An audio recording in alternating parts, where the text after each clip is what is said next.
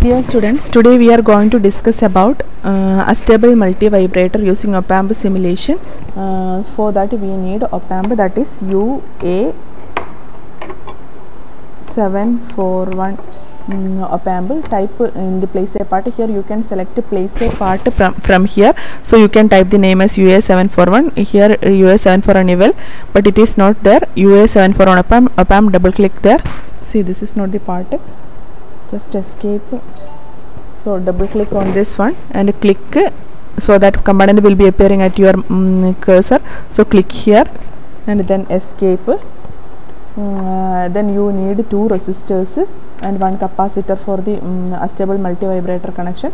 So 2 resistors, type in the place a part session, you have to type R from the keyboard, R. So select, double click on R analog, and you need 2 resistors, one at this point, that is this is 10k, and one at this point 10k, 2 resistors, and then click escape.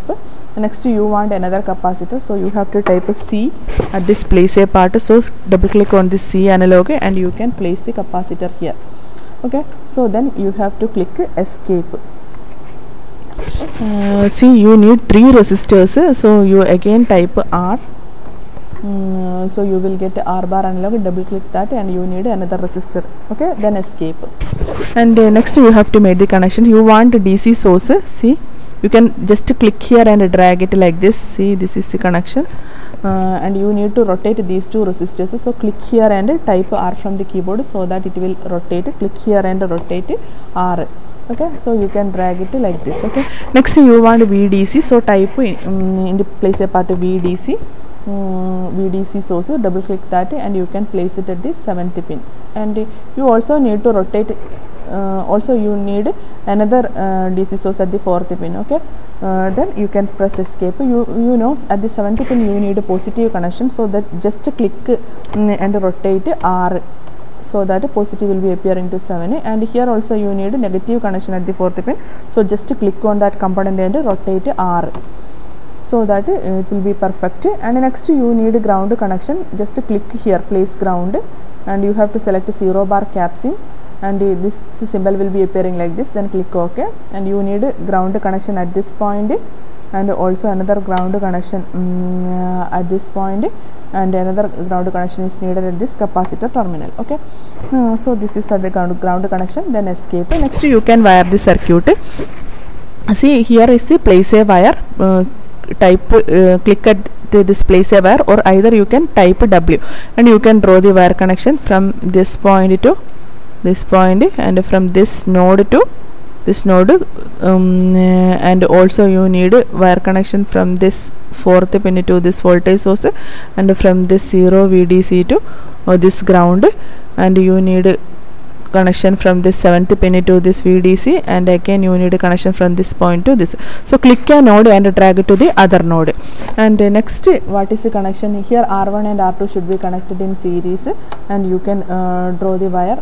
So click at this node and connect these 2 nodes, and then you have to press escape, and again you have to click place a wire. Either you can type W from the keyboard, so that a wire will be appearing like this, and here is the connection, and you have to stop the connection wire here. So just right click here and end wire, and here you need a connection from this 6th pin to this wire, and here is the output taken wire. So you can end the wire here. Okay, right click and end wire. Next you need a connection from, you know, here is a mistake. I have to make the connection from the C1 to this 2nd pin. So just delete this wire, click that wire and delete it, and you have to make a connection. Click on this C, and you have to make a connection at 2nd pin. So so you just click W from the keyboard, and you have to draw wire from this node and drag it to this 2nd pin. Okay, next, what is the connection from this 2nd pin? You need a connection to this R3. So from here we can draw a wire like this, and from this R3 we can draw a wire from this point to this output. Okay, so now the connection is going to this third pin, from this third pin to the middle of this you can just end this wire in order to make the perfect connection, and from the middle of the point to this resistor. And also this resistor we need a ground here, so just escape and then just take a ground from place ground, and you have to select 0 cap sim, and you can place the ground here, and next escape you have to draw the wire from here, and you can draw the wire like this. Okay, now press escape. Now the connection is complete, and you have to type the values here. It is 0.1 microfarad, so type a 0.1 U and OK. So that is the value of capacitor. And next you have to give the value, double click on this 1K and type 10K, that is 10 kilo ohm, then OK. And here also double click on this value and type 10K and then OK. And here also instead of R3 it is 4.7K, double click on this 1K and type 4.7K, that is 4.7 kilo ohm, OK.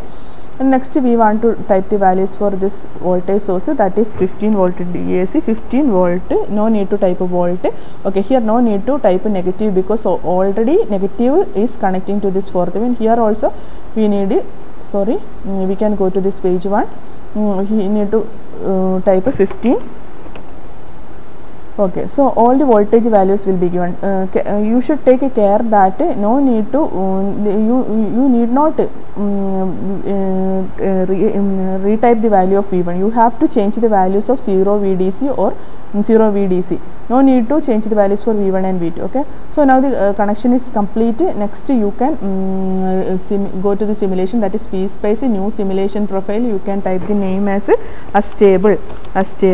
No need to make any if I am typing it as astable multivibrator, no need to leave space between these words. Okay, then create it. So next in the edit simulation profile I have to type the values. This is let me type 30 millisecond, and here I am taking it is 28 millisecond, and here it is 10U. Okay, whatever it is, 10U. Okay, so next apply. Okay, and then I have to place a node here at the output side. I have to make a node and then escape. I can name the output as V output. For that go to the place net alias, click there, and astable. I am typing it as astable output, OUT output, astable output. Okay, so then OK, and I have to then drag and click at this wire point. Okay, and then escape. Next I can simulate this this circuit, so press run. And let me see the output waveform. So I have obtained the square wave output at this point. Next I want to see the capacitor output.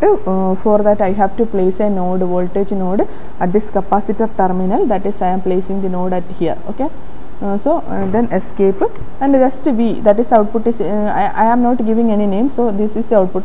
Just run this simulation, so I will get the capacitor output. So this is the capacitor output. Okay, so that's all about this astable multivibrator. If you want to see the plots in different plot, then you can go to see just go to this plot, add plot to window, click on this window, and then trace, add trace. We want to see the square wave output at this point, then you have to click you know that this is V astable output, click here and OK, so that astable output will be appearing here. And you have to next see the capacitor output at this window, then you have to you have to click this, and you have to delete this V astable output. So just right click and delete plot, and so only square wave will be appearing. In order to see the capacitor output, you have to again plot, add plot to window, and click on this plot to window and trace, add trace. What is the capacitor output? V only V of V. You can search that name, that is V of V. Just to search it here. You need to remember the name of that capacitor voltage, then only you can you can see it here. Let us see what is its value. V of V. You can just search